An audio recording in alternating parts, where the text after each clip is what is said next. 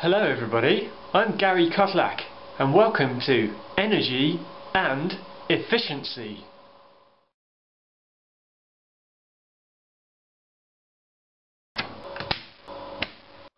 Well, I'm not sure about you guys, but for me, the spiralling energy costs have turned my life upside down. I'm forever running about switching off lights, turning off unwatched televisions, putting my computer into suspend mode, going through a whole range of things designed to help save me 0.005 of a penny every month off my electricity bill.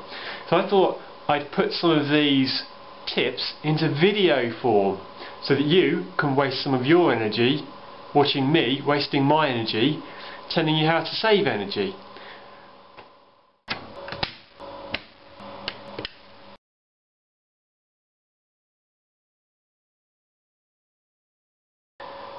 The bloody fridge. I sit over there all evening in the dark to save electricity, wrapped up in a duvet and wearing several jumpers to save gas from putting the heating on, because I'm a good boy who cares about the environment.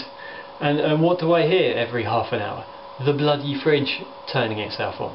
The bloody fridge deciding that my cheese needs to be a little bit colder than it already is. You know, that it's not necessary. It's a conspiracy by the electricity companies. I don't need 24-hour a day permanent access to cold cheese. This is not necessary. You don't have to have your fridge on all the time. It's a conspiracy by those fat cat electricity company bosses. There's 20 million fridges in the country. They're turned on all the time. That's a baseline. The electricity companies know they're going to have this much money coming in every month just from people's fridges being on all the time, and it's entirely unnecessary. I don't even mind warm cheese. I quite enjoy warm cheese in a sandwich when it's gone soft and the butter has melted. It's very nice. You can call me a savage or an uneducated commoner.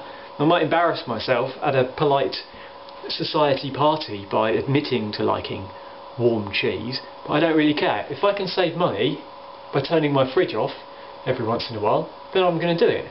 That's money in my wallet. That's a tangible financial gain. So, energy saving tip number 1, turn your fridge off before you go to bed.